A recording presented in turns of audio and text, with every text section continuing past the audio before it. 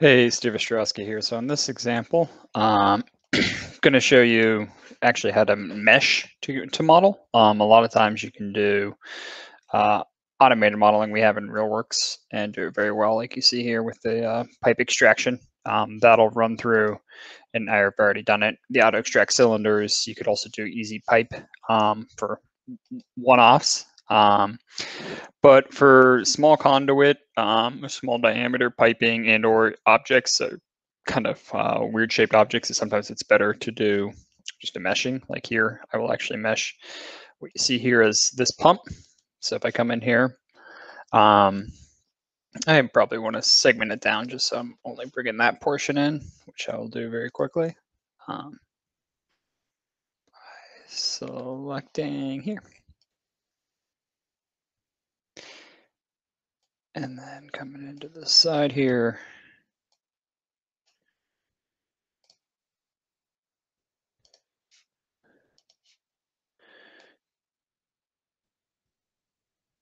Get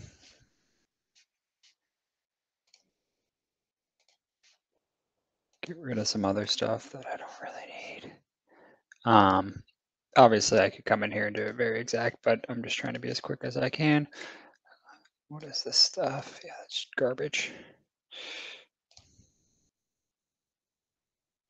And so the more not pump I can get rid of, the better it is. But you can see here I have a decent coverage. I don't have the back of it, but I don't necessarily need the back because it's just going to exist as a 3D object when I bring it back into when I export it as a IFC or DWG and I bring it into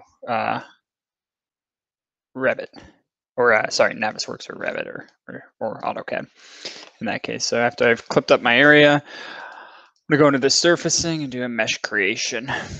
I typically use no projection because I'm not trying to do this accurate. I just want it to fit to the point cloud, and then just hit preview mesh, and it'll create that. What's nice is in an IFC, there's no real geometry limit or vertex, but there is in DWG. So if you can create an IFC, if you're going to Navisworks, but obviously if you're going back to AutoCAD, you're going to want to sample even more. You can, and this may have been a poor example, that might have been something I actually wanted to do before, which is downsample the cloud. And actually, I will redo that fairly quickly here after the meshing is created. Here we have some additional segmentation, so it actually opened that tool automatically before you perform the meshing. And then we have the sampling tool. So I'm actually going to do that sampling tool real quick once it catches up, because it's probably just a lot of points there. And so if I am going to mesh, it will speed up the process to just downsample, because that's essentially what I'm already doing with the meshing anyways, is downsampling the point cloud to a 3D object.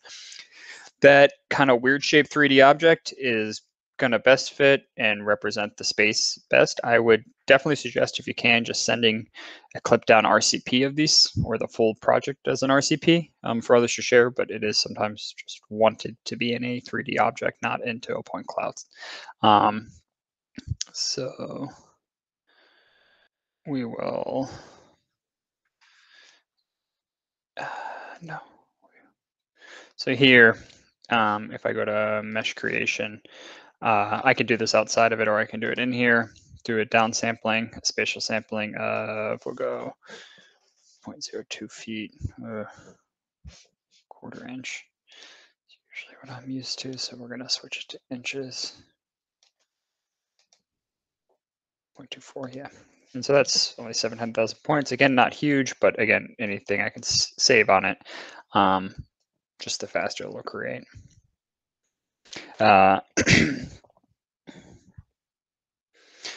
So once this mesh is created, I can export it, and I will export it, and then bring it into the Navisworks project to see where it lives as well.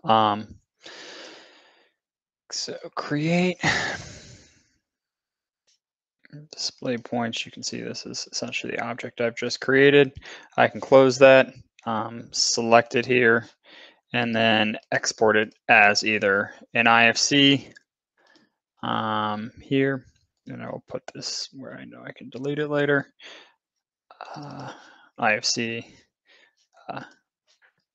and hit it. The export frame is just home. So since these point clouds are geo-referenced and registered correctly with field link and X7 data, it'll pop in the right spot here, back in Revit. So the other thing I wanted to show was how to do this with a DWG as well.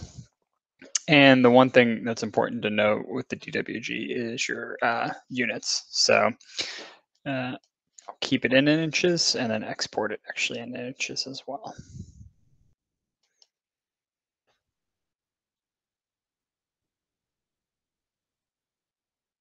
And I guess before I can get there, I can actually come in here and mesh editing. And so this will help me create less detail or less triangles. So I can actually just reduce them to fit for the DWG.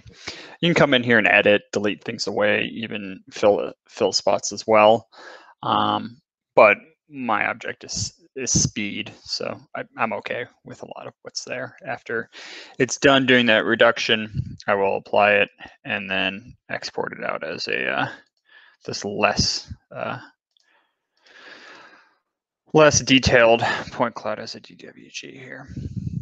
And maybe that was too much, but it's still okay.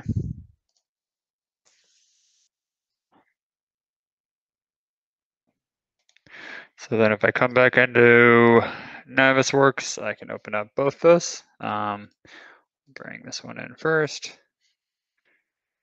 And you see my point cloud, actually the old drawing as well. So let's hide these.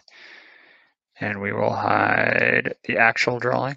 And you can see there's where that point cloud is. I can bring in the same IFC and you should see it as a little more detailed as well. So this is good for random objects. The next thing would be smaller diameter pipe. Pipe extraction does good on most, I mean, above an inch certainly is what you want to do. Turn this off.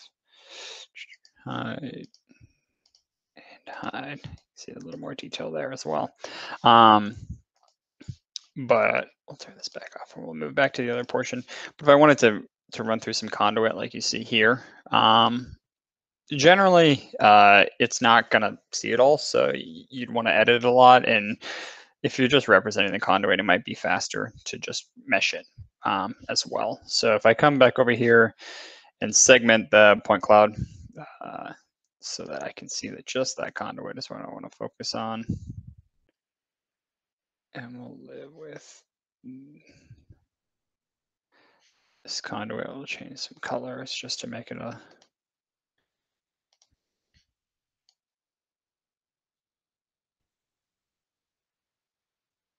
so this rack right here is what we'll go with.